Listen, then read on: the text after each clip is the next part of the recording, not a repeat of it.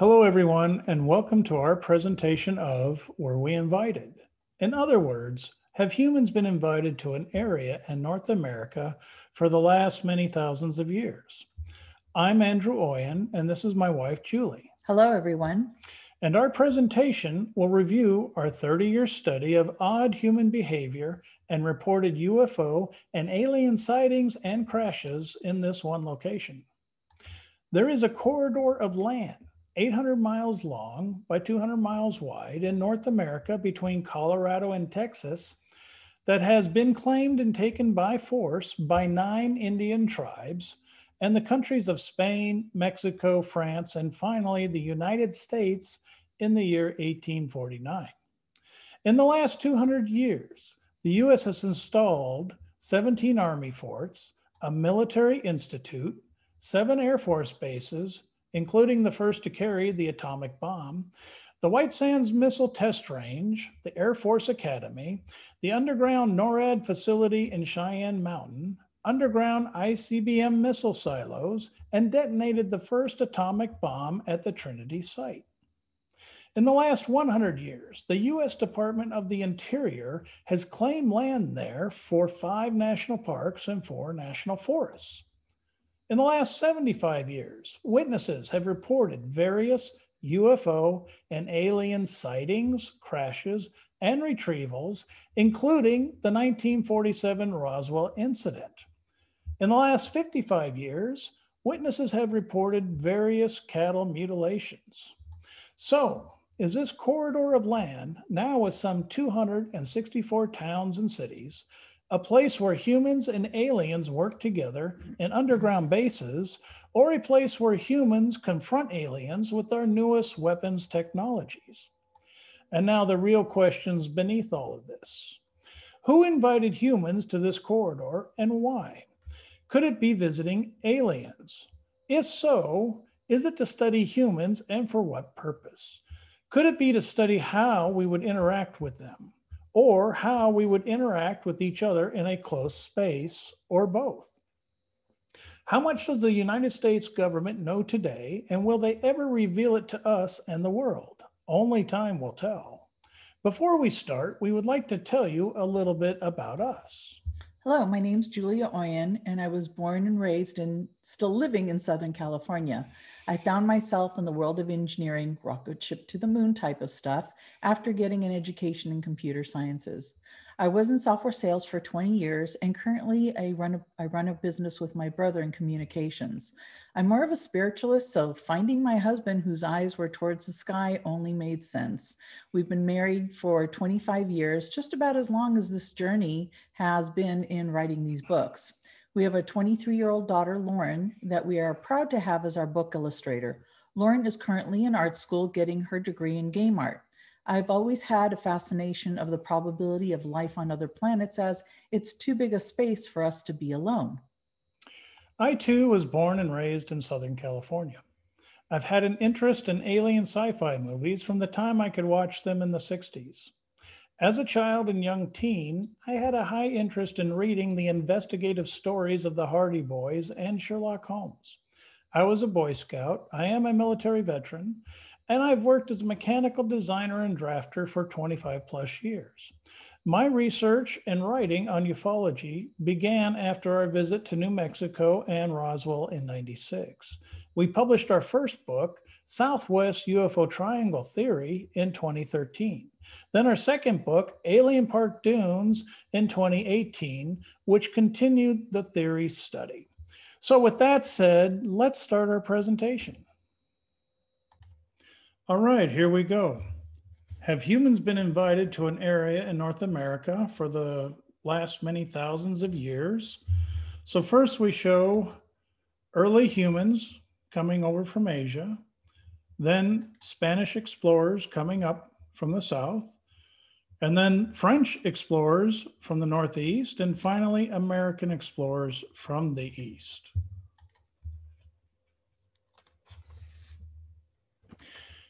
Imagine that you've just traveled to our planet Earth for the first time, with the long-term goal of studying life forms here.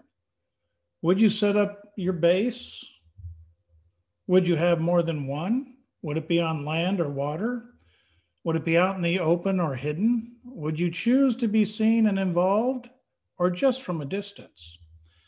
Our visiting alien base theory locates three underground bases in mountains shown here in North America that were created thousands of years ago. This concept is just a theory as we have no proof of visiting aliens. As you look through the following slides, it is very interesting what our human history will show us in the same area of this three base theory.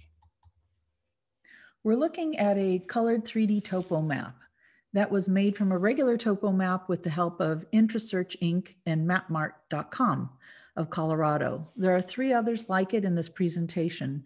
This one shows Blanca Peak in Colorado. This mountain has a crater as seen where we think UFOs may fly into a hidden base there. This is at the north end of our triangle. Guadalupe Peak, Texas is the second point on our triangle with a possible alien underground base. Casa Grande Peak, Texas is the third point on our triangle with a possible alien base.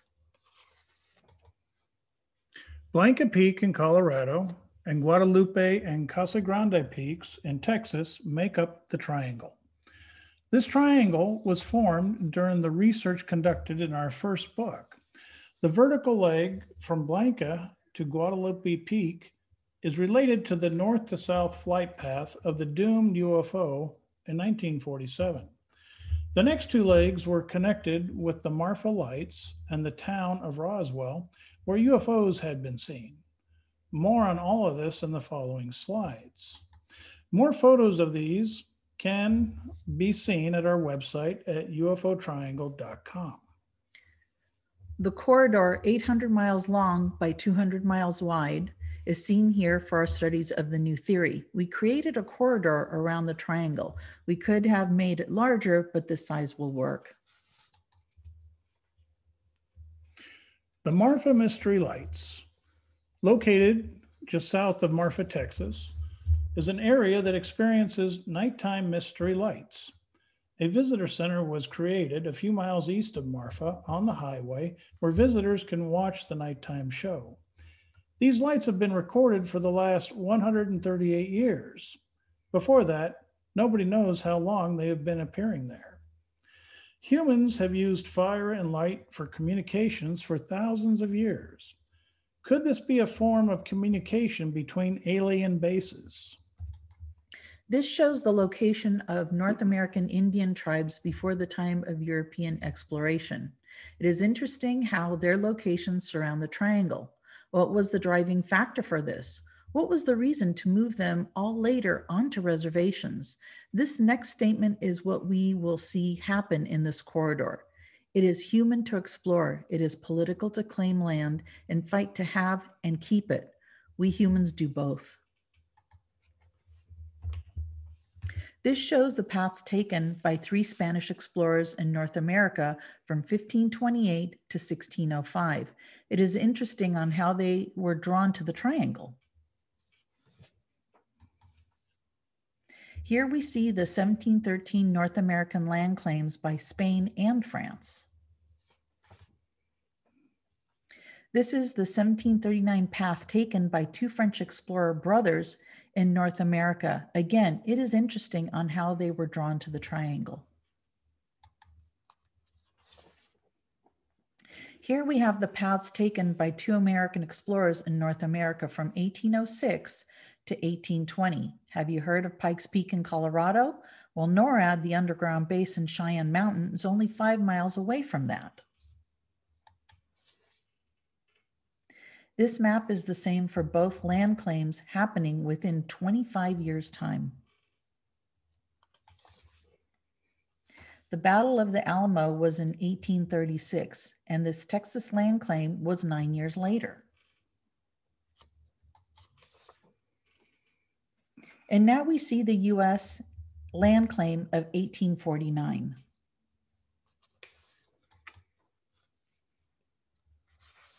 Here are the locations of 17 Army forts between Colorado and Texas, and a military institute in Roswell, New Mexico.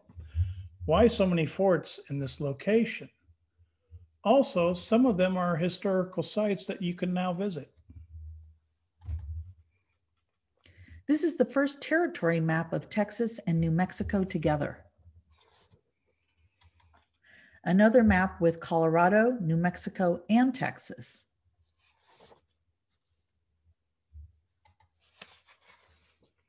This is the Goodnight Loving Cattle Trail of 1866. Instead of taking a direct path north, it looks like they followed the Pecos River that flows next to Roswell. And of course, cattle need water. I wonder how many cattle were lost while they were near the triangle. You know, aliens have to eat too. This shows the relocation of the Native American Indian tribes from the triangle and onto reservations in the 1800s. They may have the strongest relations with these visiting star people. What we call aliens, they call star people. More on this later. This is the final map formation for these three states.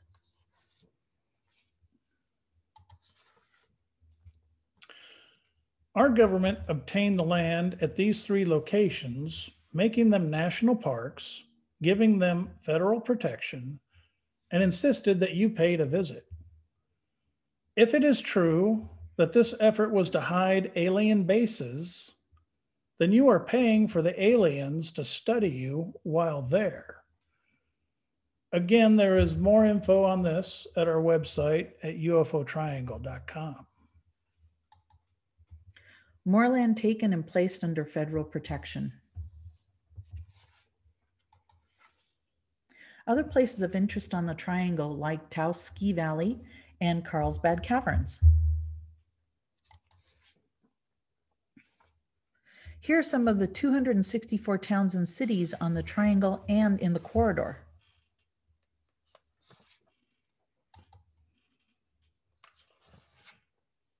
Here are locations of Colorado and New Mexico Air Force bases and the Air Force Academy. Note that all of these bases were developed after we entered into World War II in 1941. Why was it so important to have our atomic bomb air wing on the triangle at Roswell? Were we trying to impress anyone in that area? Here we show the location of the Trinity bomb site of 1945.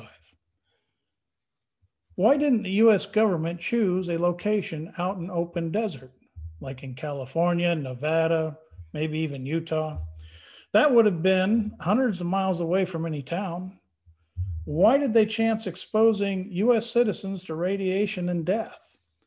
What was so important that they must explode the device here? Did the US government need to demonstrate a new weapon to watching eyes on a distant mountaintop? This slide shows where the bomb was created at Los Alamos and then detonated near surrounding towns. It was reported that ash fell on the closest towns.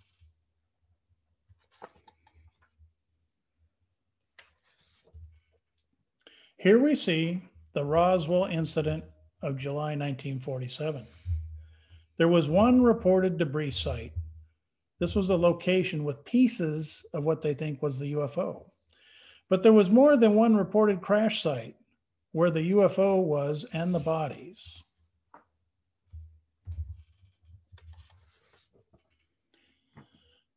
The book on the left was given to me by my brother Greg, and that began my interest that UFOs could be visiting Earth. The book on the right has a crude map in it of the event.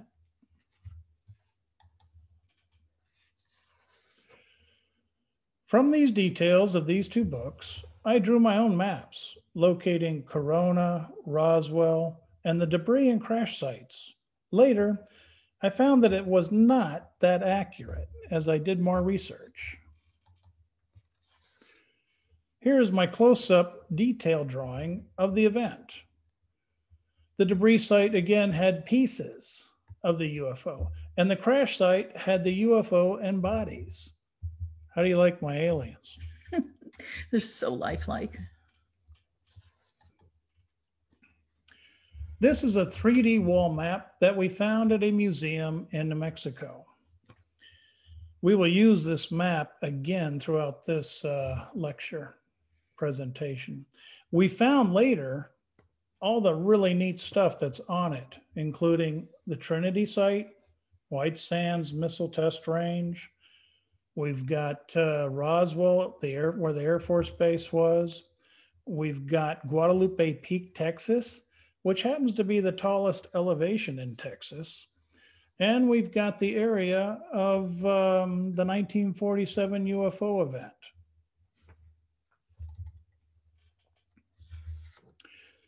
Just wanted to show here my interest in the subject and past ties to MUFON and the UFO Museum in Roswell.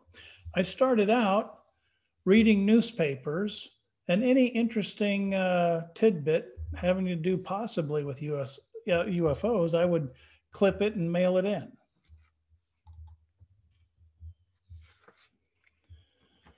This is our collection of the Jim Ragsdale story on books and video. These had details and maps that invited us to New Mexico. These items were sold for a number of years by the Roswell UFO Museum. We'd been given permission to show you items from this book, and we have marked up some of these items to help show details. What's important about the Jim Ragsdale story? Well, in July 1947, Jim and his girlfriend were camping out near Boy Scout Mountain, about 60 miles to the west of Roswell. And reportedly, they saw an explosion happen to the north of them in the night sky. Then, moments later, they witnessed something crash land near them.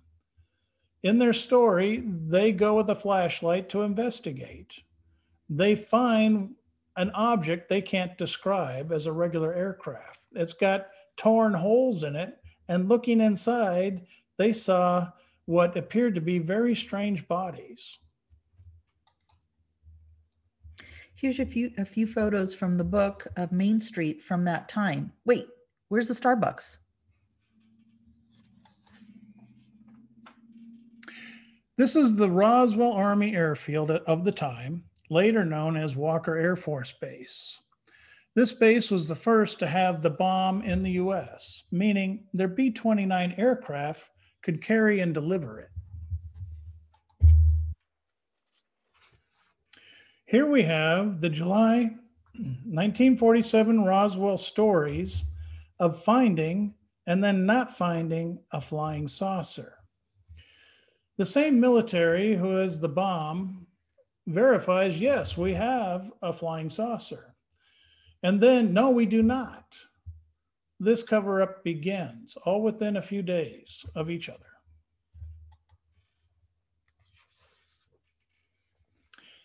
Here is one of the detailed maps in the book.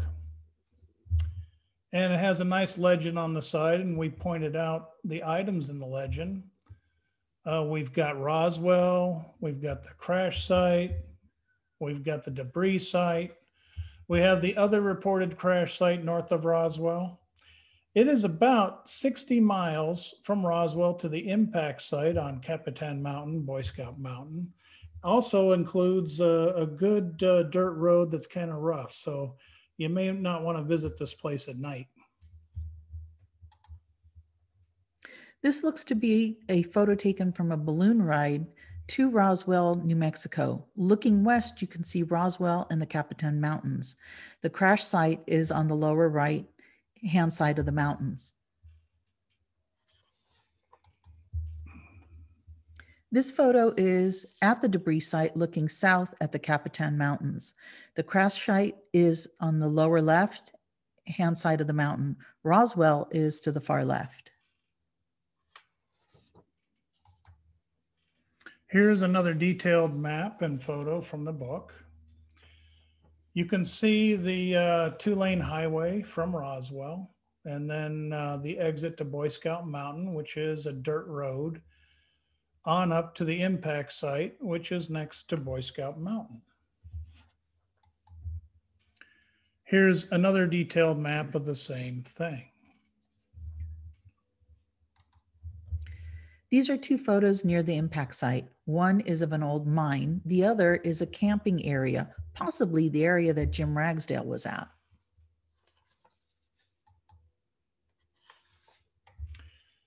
The top photo looks north to the debris site out in the desert. The bottom looks south.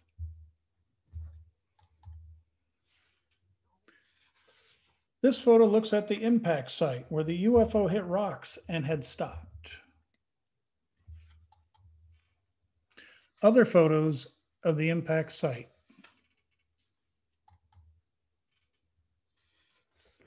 Another photo of the impact site where they note old and new trees.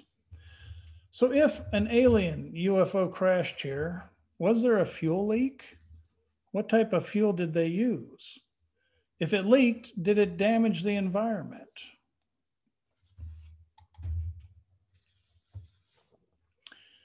Here are photos of cut pathways near the impact site. If trees were plowed down in the crash, were they also cut down to remove the object? Now these photos, as you can see, were 49 years after the event. This is the history of helicopters and heavy lift helicopters. If something crashed into a forest hillside in 1947 near Roswell, and heavy lift helicopters were not in use until 1948, then the military must have dragged it out to the dirt road and loaded it onto a truck or trailer. This must have required cutting down some trees to make a pathway to do so. So if anyone is still around who worked at the Walker Air Force Base back in 1947, it'd be interesting to know if there were any helicopters located for use on that base. The next few slides show our 2019 research with a company in Roswell, New Mexico, Airplay Media and Adventure Services. They conducted a ground and drone survey of the impact site, resulting in many photos. We found these photos to be very different from the 1996 photos in the Ragsdale book. This was most likely from having fires in the area after 1996.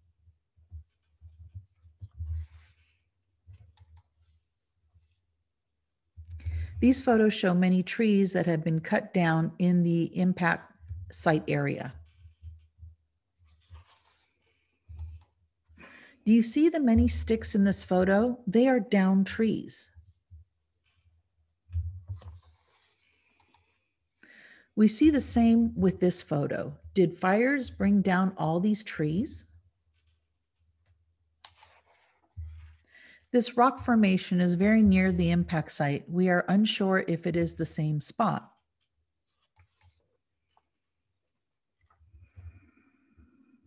This map shows our 4-day visit to New Mexico in May of 1996.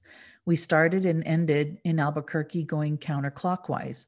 We had a lot of fun and would do it again. Do you remember what started us on this trip? I asked if you wanted to go to New Mexico. Oh yeah, sure. Shopping, restaurants, and sightseeing. Well, I said maybe we could do some of that too. So what do you want to do? Well, that's when I showed you the book and said, here's a map where a UFO crash. You want to go? Mm-hmm. Yep. We went. I know. Okay. Well, on this trip, we stayed the night in Las Cruces, and the next day we went out to visit this museum at the missile range. So this photo, not very clear, as it was taken as we drove down the highway to get to the White Sands Missile Range Museum. And we later noticed Guadalupe Peak in the background. You can barely see it there. So imagine if someone had optical equipment on the mountain peak, they could over the years have watched all the activities going on at this missile range. The museum has many static displays on the items tested at this range. Here's one named Aeroshell or Flying Saucer. No, that's not an alien, that's my husband.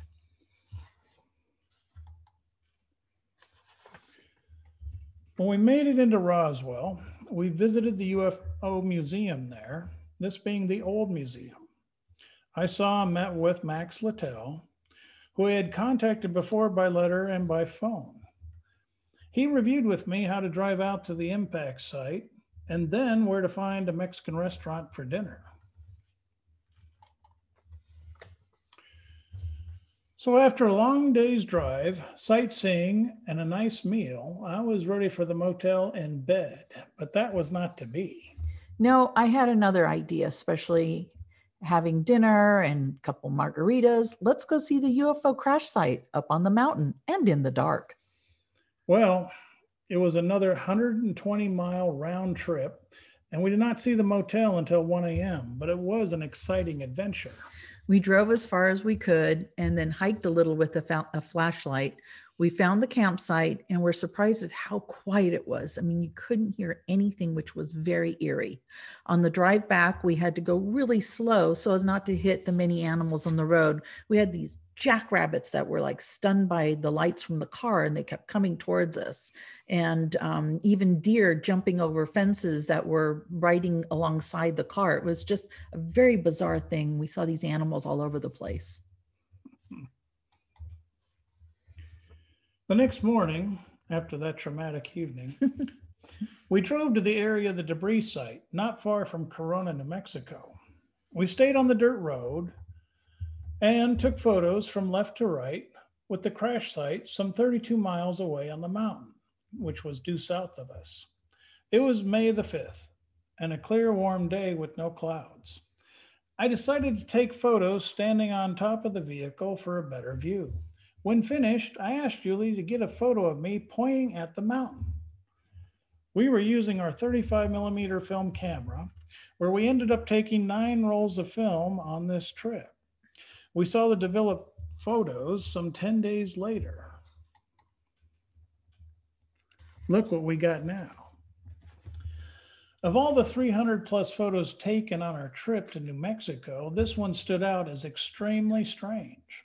As I said, I was pointing to the crash site and my other hand represented the UFO. I was thinking about the UFO, it just exploded, and now it's gonna fly another 32 miles and hit that mountain over there. This cloud showed up later when the film was developed.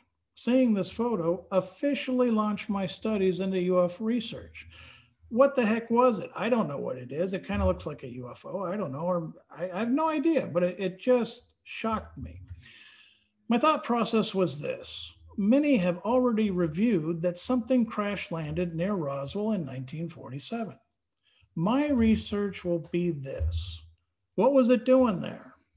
Where did it come from? And where was it going?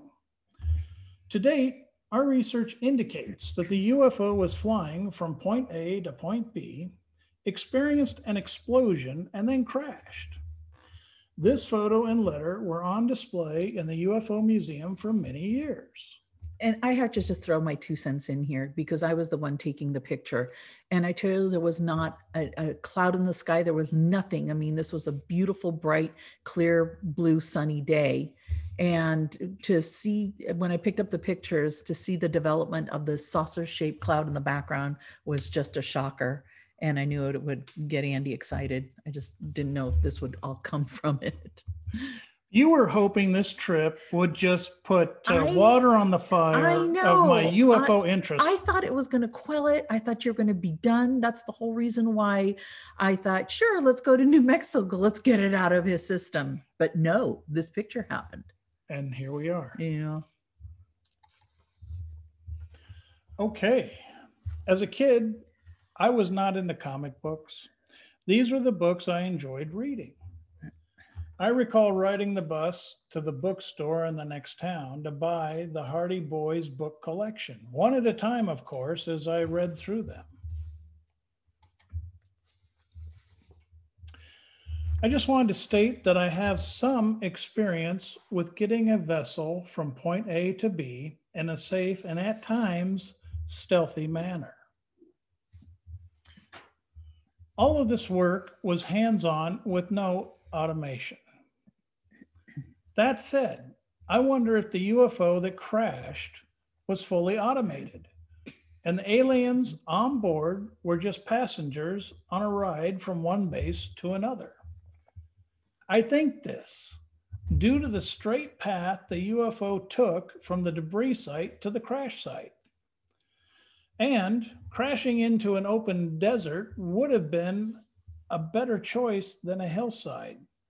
Maybe they had no choice in the matter. They were just terrified and riding out the crash. These books helped get me started in the UFO review. There are lots of books out there with good details, and these certainly helped. This chart helps explain something important. I worked with Craig Fuller, who shared his data on historic records of aircraft crashes. And this report for the years 1946 and 1947 show that there were no aircraft crashes in New Mexico next to Boy Scout Mountain. So if an aircraft didn't crash at Boy Scout Mountain and it wasn't recorded, then what crashed there next to Jim Ragsdale's campsite?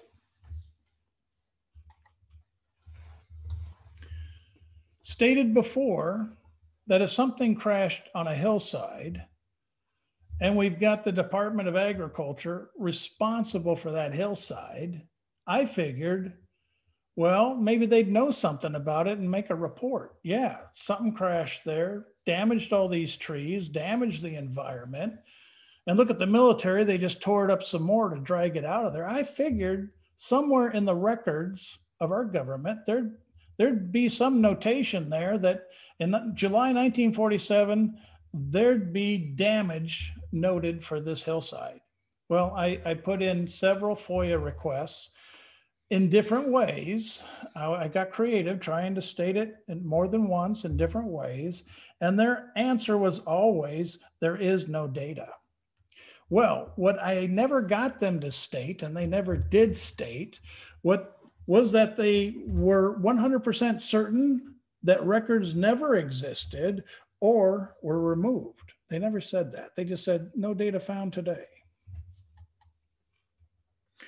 Neat books that I've collected along the way to help give me research on UFO and aliens. Some of them were pretty scary at the time. Here's another topo map showing the debris and crash site. From this, we have the flight path from north to south.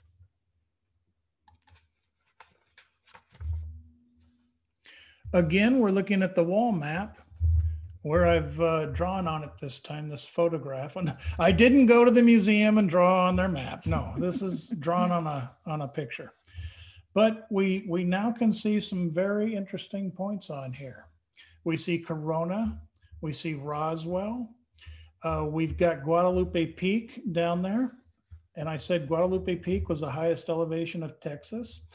And between the debris site shown there and the crash site, that's my flight path from north to south. And continuing that flight path, it goes straight to Guadalupe Peak. Very interesting.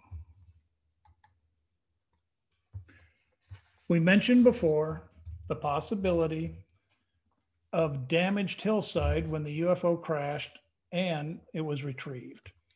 Well, the concept between myself and Max Littell was, hey, maybe we can find some photographs before and after the crash site to possibly see the forest damage.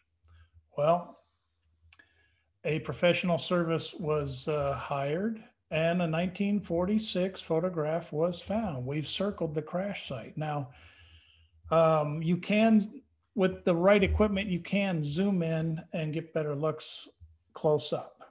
So let's go to the next one. This is that same photograph, but close up. And this is the crash site or impact site near Boy Scout Mountain. Boy Scout Mountain would be over to the left. And this photograph, as you can see, we were working with the Earth Data Analysis Center.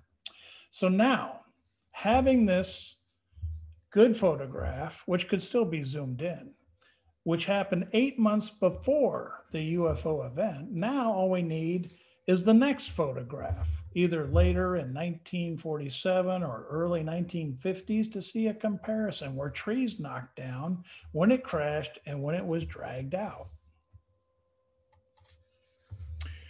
Well, the answer was no. The report was sent back, and we highlighted some interesting things in here. So this professional company took a look. They searched the catalogs of the National Archives, having negative results. So this note back stated the photos most likely had been taken and they should have been in the catalog. And then they noted the military no-fly zone that they found. Here is images of the catalog pages that they found. Circled, top left on both, is the crash site. Top right on both is Roswell, and center bottom on both is Guadalupe Peak. So, why was there a military no-fly zone for photographs for this area? What was so important? What could they possibly have been hiding after 1946? Well, this got me going from not just research, but to try to explain myself. I wrote theories. And at the time, the UFO Museum in Roswell was accepting 2-page theories, so they would publish them. And in 1 year, they published 4 of my theories.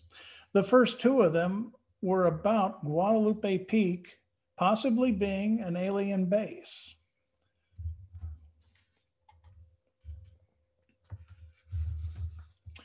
This is a portion of the first theory, Eyes Over Roswell. And I list military installations and other items of possible alien interest that were 800 miles out from Guadalupe Peak, Texas. This is the other portion of that theory showing the Army and the Navy and Marine bases in those locations or close by.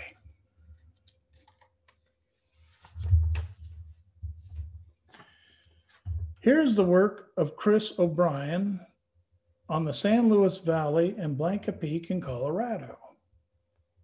So while I was reviewing strange things happening around Roswell and Guadalupe Peak and the crash sites, Chris was reviewing a strange valley and a mountain in Colorado with strange activity. I read his work and saw his lecture at MUFON, and I had a good feeling that our research was related. Today, Chris is involved in a project to capture live UFO activity on camera in the same San Luis Valley. You can learn more about this at the website ufodap.com. That's ufodap.com. Here again is Blanca Peak that Chris has written about.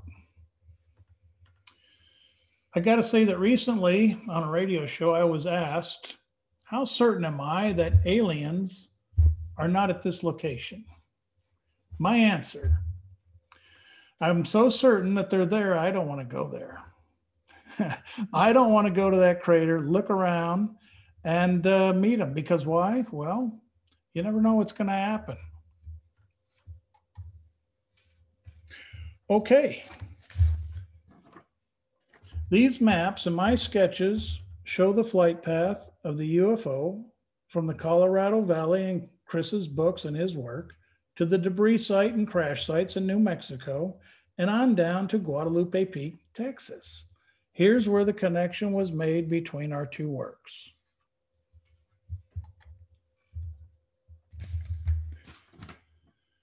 We attended a MUFON lecture and dinner with the late great ufologist Stanton T. Friedman.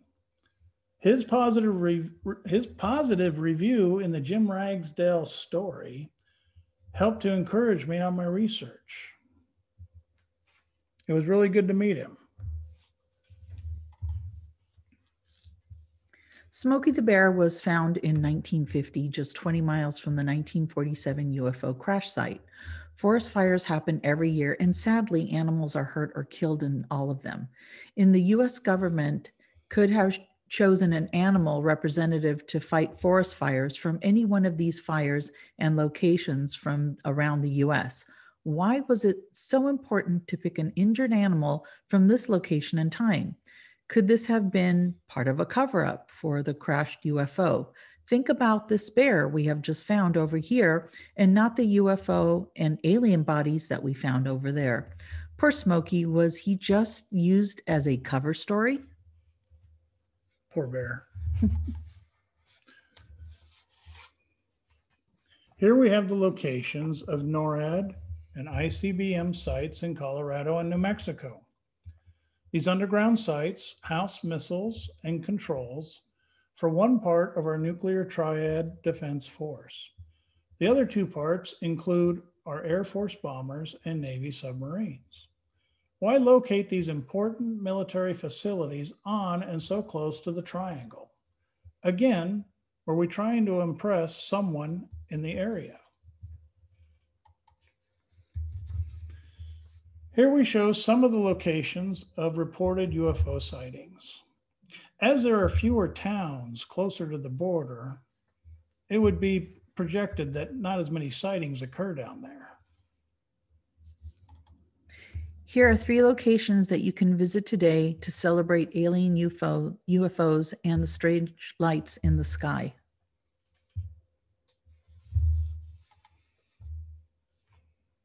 You have to catch up. I've been to all 3 of those places. You haven't been to all 3. No, I haven't. Okay, so this is my triangle map, my theory map from 1998. So I've shown everything that's on or very, very close to the triangle. A lot of things were happening on there that really brought my attention to the whole thing, the whole story. Something's going on between Colorado and Texas. Star people, what Native Americans call aliens.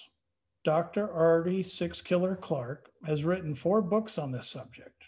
These interesting stories are of the past and the present. You can find them all on Amazon.com. So were we invited or not? If yes, then by who? If the US government knows, will they ever tell us? What will happen in the next 29 years when we hit 2050? Looking forward to seeing what the government has to say. Here is our 2013 book on our research, Southwest UFO Triangle Theory. And our 2018 book on our updated research with a fun science fiction story to go along with it. Both can be found at Amazon and other online locations. And we have plenty of information on both books, again, at our website. Thank you for your time and interest on this subject. And for more information, go to our website, ufotriangle.com, and you can reach us at Facebook, Alien Park Dunes, and you're welcome to email us. Well, thank you very much.